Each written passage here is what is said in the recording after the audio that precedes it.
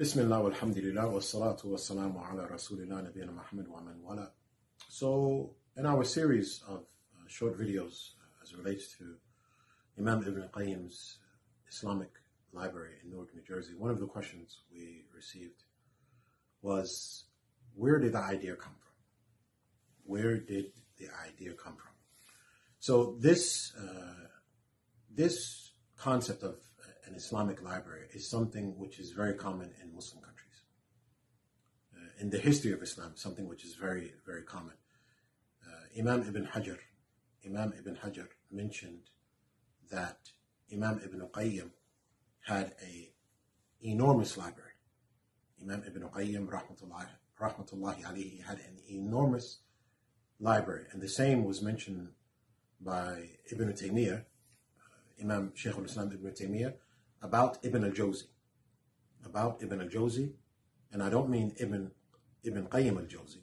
I mean Ibn al-Jawzi, Abu al-Faraj, who is about 200 years before Ibn al-Qayyim.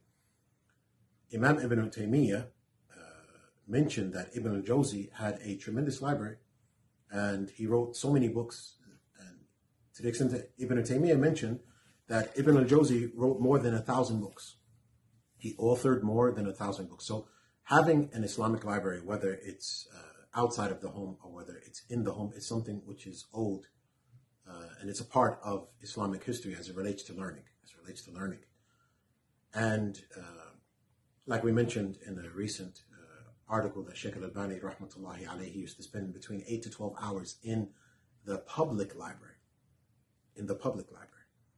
And Sheikh Muqbil, rahmatullahi alayhi, in his biography, it's mentioned that he, every single day, I believe it was after Fajr and after his first lesson and after his breakfast with his family, he would go to the library and stay there till close to Dhuhr. So doing research, reading, and authoring, and the likes. In Saudi Arabia, as well as Egypt, as well as Syria, as well as Yemen, as well as Morocco, Muslim countries, the public library, the Islamic public library is known. It's known. So this concept of an Islamic library is not something which is foreign. It may be something which is foreign in the West, but it's not foreign in the Islamic society. So we want to bring that back. We want to bring that to the West. We want to bring that to our community. And what's surprising is that the U.S. government and the Library of Congress, they have an Islamic section. They have an Islamic section with Arabic books, with English books. All the books of Shaykh al-Albani are in the Library of Congress. All the books of Shaykh al-Islam Ibn Taymiyyah in the Library of Congress. All the books of Ibn Rajab, Ibn Qayyim, right? The books of Imam Ahmad, all of those books are in the Library of Congress. So does the Library of Congress have more right to our Islamic heritage than us? While our children are on their devices and on their phones and on TikTok, this, that, come on. Let's get our children back into, let's help our children, ourselves and our children, understand the importance of this Islamic heritage. So that's something. Another thing is, this is very common in Saudi Arabia, in the Prophet's Masjid, as well as in Mecca, in the Haram in Mecca. They have large, huge Islamic libraries.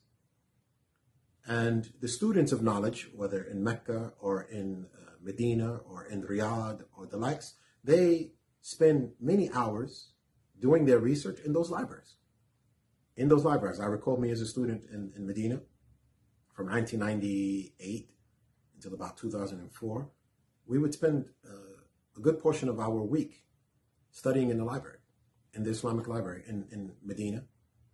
And one of the best things, and that reminds me actually, because the Prophet's Masjid has a library, and the Haram in Mecca has a library.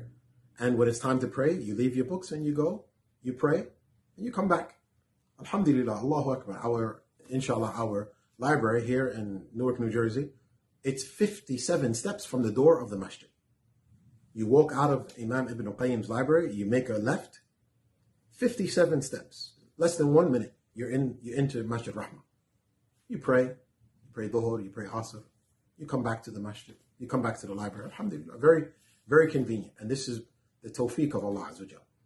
This is the tawfiq from Allah Azza wa Jal, because for years, We had the idea of opening an Islamic library in the U.S., but we were looking for a suitable location, and locations were available. They were blocks away from the masjid, but Allah Azza wa Jal decreed that we would find a place will become vacant right next to the masjid by the decree of Allah Azza wa Jal. So we consider this a tremendous blessing from Allah, and we ask Allah Azza wa Jal to accept it from us and to make it of tremendous benefit for the Muslim community locally and abroad by the permission of Allah, inshaAllah ta'ala. Allah knows best. Wa sallallahu wa sallam wa barak ala nabiyyina Muhammad wa ala alihi wa sahbihi wa sallam taslim.